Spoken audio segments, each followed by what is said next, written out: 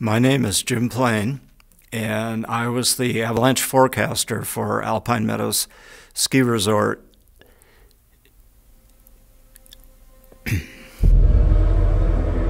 There's something lurking here, more powerful than anything we've ever experienced before. It was one of the most hazardous avalanche areas in the country. There was a specialness in the snow on the surface. Every little thing was moving, and there was a tinkle, literally a tinkle sound to the snow. The snow was alive.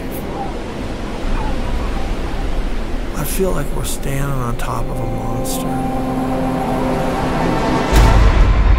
Avalanche! Run! Alpine Meadows has got a huge disaster.